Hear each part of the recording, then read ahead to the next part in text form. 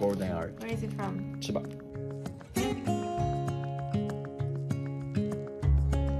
The bones and parts that cannot be used for the sushi can be used to make a soup. It's easy, and this way, no part of the fish is wasted.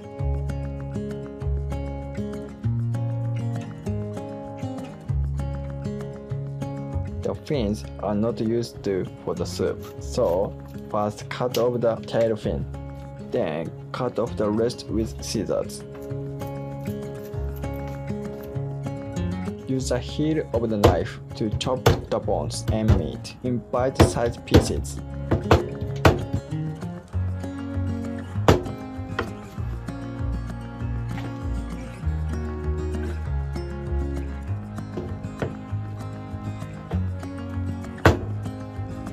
Cut the head in half, inserting the knife in the mouth of the fish and pull towards you.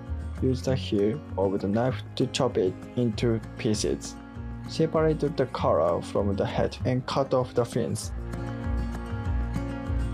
Now we can start making the broth. To do so, cut up dried kombu and put it in water. Slowly simmer it and take the pieces out right before it starts boiling.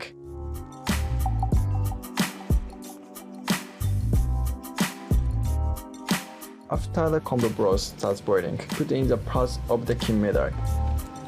Washing them is important to take off any remaining broth and scales.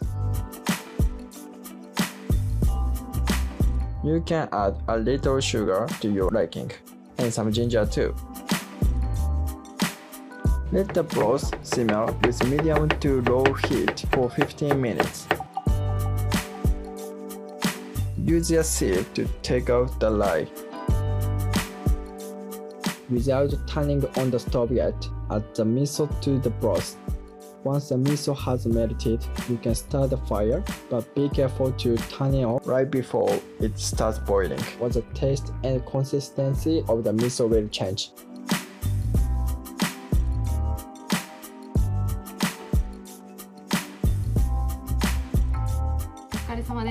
It's ready. We now have a complete meal いただきます。 with sushi, soup, and sake.